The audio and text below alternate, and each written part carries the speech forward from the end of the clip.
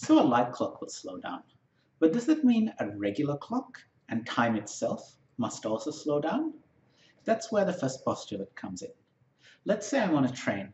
I black out all the windows, no communication with the outside world. All I have is a light clock and a regular clock. So if the train is stationary, the regular clock and the light clock will stay synchronized with each other, as will all the biological functions in my body, the rate at which neurons are firing in my head. Now let's say the train is moving with some velocity. We saw in the past section that the light clock will start to tick more slowly.